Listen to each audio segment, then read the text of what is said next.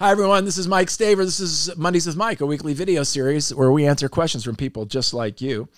Here's this week's question.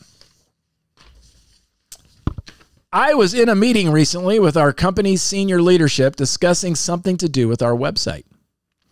It's not my area of responsibility, but I personally think our website performs optimally in a couple of regards.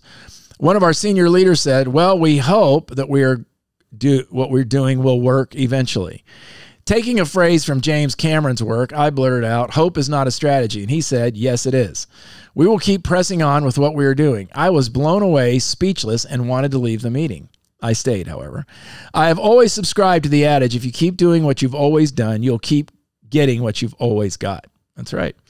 I think Zig Ziglar said that. I don't know if this is what the leader really thinks, that eventually this previously unsuccessful strategy, I don't think our website performs optimally. That is what you said. Okay.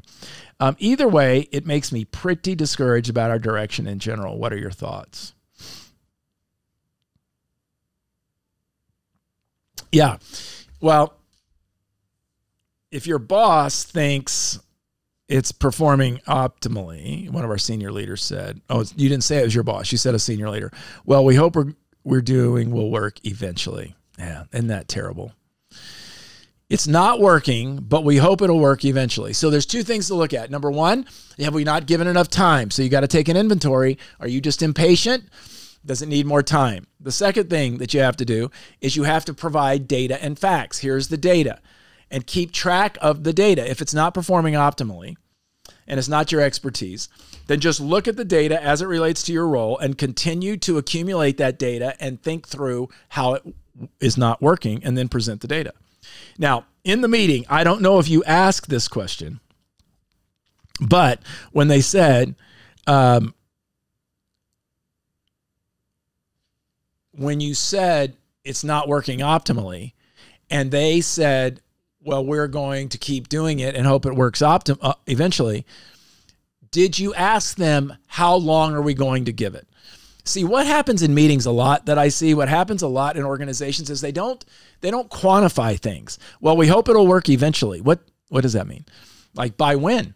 Let's give it till September 1st. Let's give it till October 1st. Let's give it to January 1st. Let's give it till next week. I don't know. But when you're in a meeting like that and it's senior leaders and it appears that you are one, that's the inferred message. I want you to always work on the idea that you want to get things quantified. And if you get them quantified, then can we revisit this at the end of the quantified period, at the end of 6 weeks, at the end of 4 weeks, at the end of next week, whatever it is. That's the only way to influence leadership teams, is to start being very quantifiable in how we're evaluating it.